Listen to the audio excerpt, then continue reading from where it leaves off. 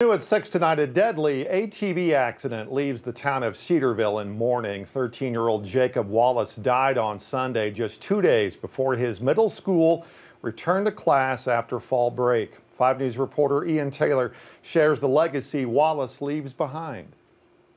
As the cool autumn wind blows outside, the hallways of Cedarville Middle School are warm but somber as students return to class Tuesday, missing one of their own.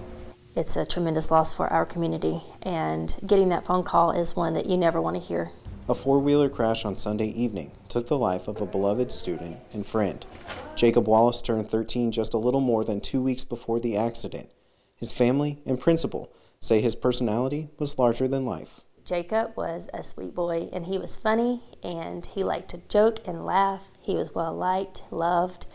And a lot of people said it, but he has a very contagious smile. He just loved to smile, and his smile was just so sweet. He played on the junior high basketball and football teams. Coach Max Washhausen brought the football team together Tuesday to talk about the loss.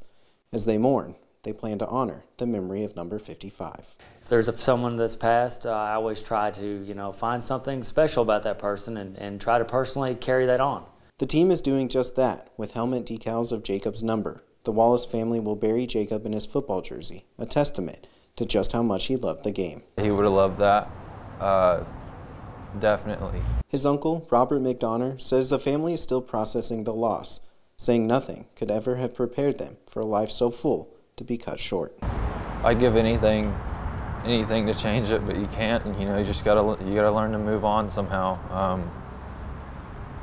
I wish I could have protected him.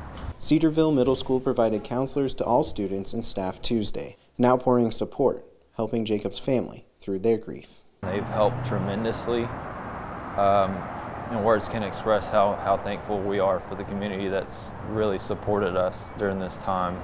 In Cedarville, covering news where you live, Ian Taylor, 5 News.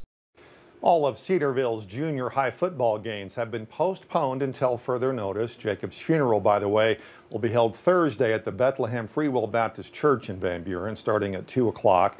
A GoFundMe has been set up to help the family, and a link to that can be found on our website at 5newsonline.com.